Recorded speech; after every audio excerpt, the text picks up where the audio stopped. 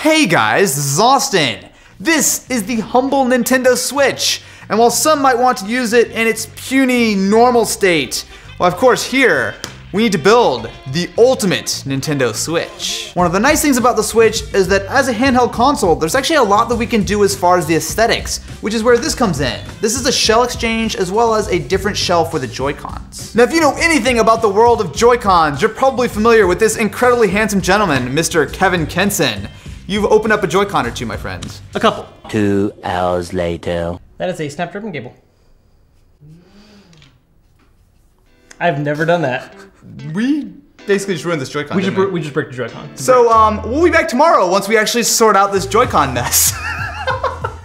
So, a day later, we have a magically completed Joy-Con swap. Never mind what happened in between. Well, don't worry about this part. That's not, that we didn't need a replacement or anything. I gotta say though, this actually looks really cool. If you guys wanna know how to do the Joy-Con swap for yourself, Kevin has actually done a full video showing you not only the different shells, but also how to do stuff like the D-pad swap. Yeah, so I actually did one specifically on these atomic purple ones that have the So D-pad, cool, dude. Just kind of seeing whether it works or not, which it actually works great. So yeah, check that out. Out of the box, something the Switch doesn't really have a lot of is internal storage. And especially with games like LA Noire, which require like 15, 20 gigs of storage to actually just install it, even if you have the cart, what you're gonna probably wanna pick up is a micro SD card. And thankfully, you can even get like 128 gig cards for like 40 bucks. Thankfully, this is pretty much the easiest thing you can do to a Switch. Just open up the kickstand, and we suddenly have 128 gigs of storage. After the Joy-Con swap, nothing else is exciting.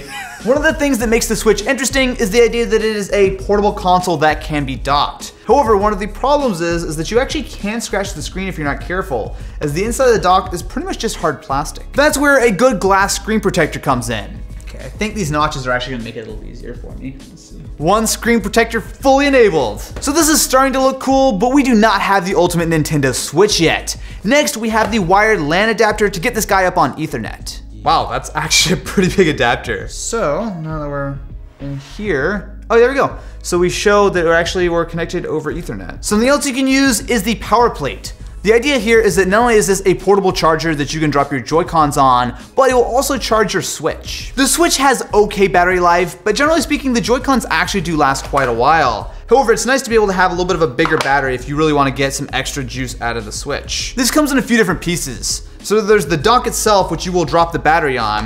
And what you should do here is if we take off our Joy-Cons, they should just slide right onto the battery.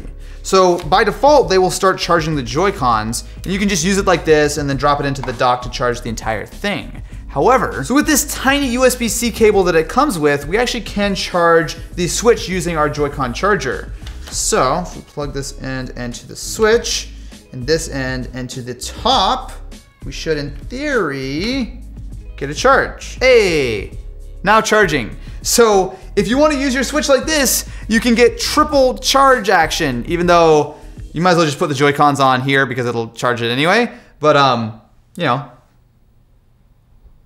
I don't really have anything to say, it's just, this is the thing. Okay, I will be the first to admit that our stand could use a little bit of work, which is where the play stand comes in. So the way this is supposed to be used is that it's actually going to be a stand that you can use to fully adjust where the Switch is going to be standing while still being able to charge it. Hey, it works.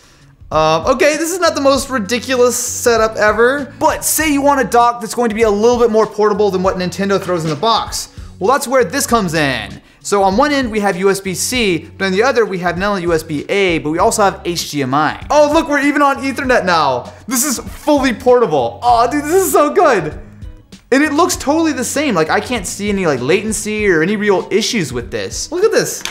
This is not the most ridiculous thing we've ever built. This actually is like mildly practical. We did it. We actually have something that's not totally stupid. Well, at least yet. All right, Mr. Kevin Kenson, please come in here for a second. We have our Switch going into a USB-C hub, which is being powered by a battery bank.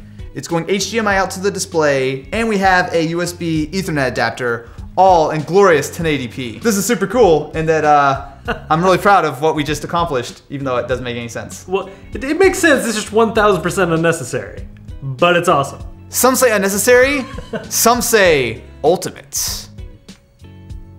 Ultimately unnecessary. But say you want to build the ultimate, actually portable Nintendo Switch. Well, that is where this monstrosity comes in.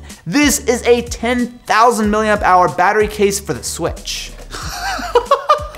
Wait a minute.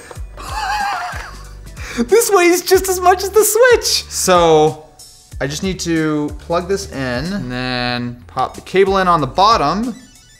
And then, okay, so now we are charging with this giant battery bank. So what's cool here is that not only do you have an additional USB-A if you want to run another accessory, but it also has USB-C power in. So if you really want to get crazy, we can double up our batteries.